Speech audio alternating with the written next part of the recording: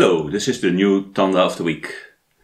Now you may be familiar with the expression in tango as in life, but this week, la vida es una milonga.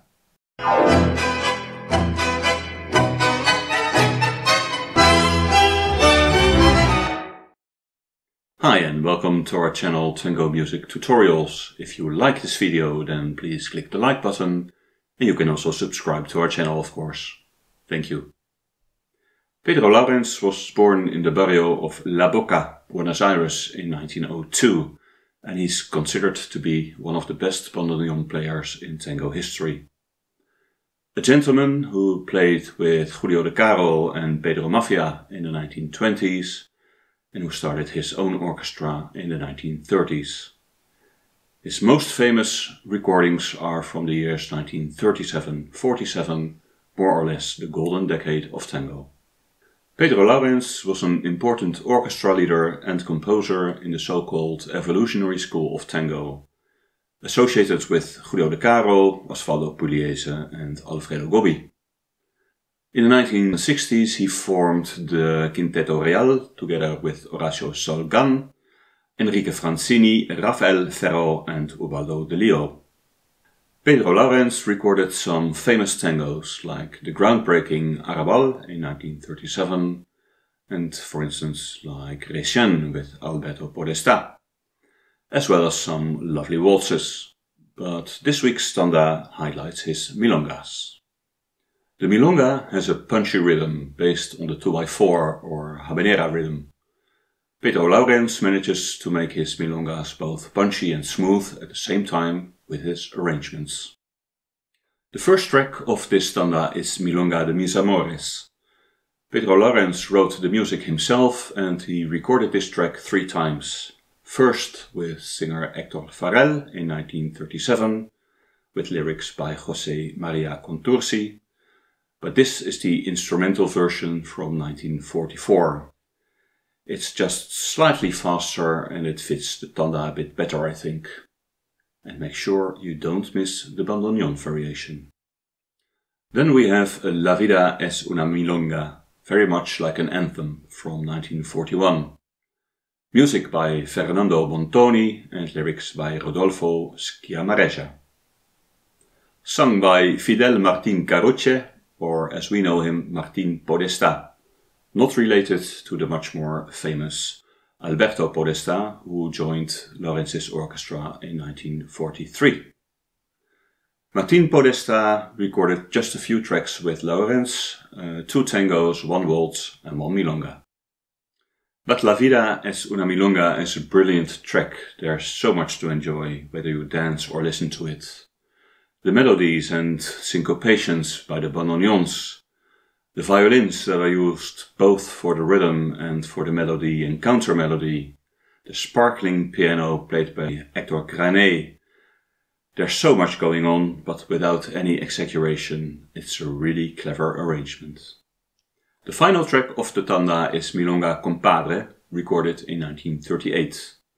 Music by José Mastro, or Mastro Pietro, and lyrics by Carlos Bar. This is the only song by bandoneon player José Mastro that is known to have been recorded. Milonga Compadre is sung by Juan Carlos Casas, who joined Laurenz in 1938 and stayed with him until the end of 1942. It is a fun track to end the tanda with, full of powerful bandoneons and playful piano. So that's the Milonga tanda for this week. Milonga de mis amores, La vida es una milonga with Martín Podestá, and Milonga Compadre with Juan Carlos Casas. Enjoy!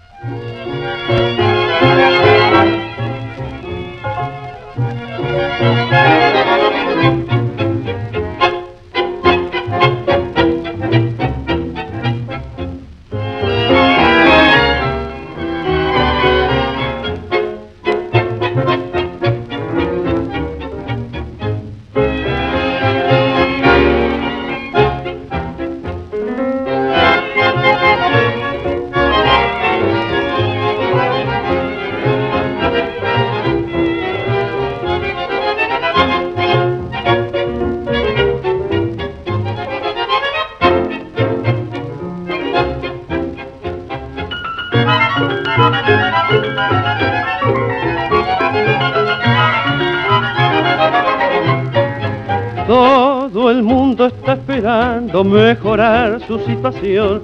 Todos viven suspirando con razón o sin razón. Todo el mundo se lamenta si en las buenas ya no está. Nadie aguanta la tormenta si la contra se le da. La vida es una milonga y hay que saberla bailar, que en la pista está sobrando el que pierde su compás. La vida es una milonga y hay que saberla bailar, porque es triste estar sentado mientras bailan los demás.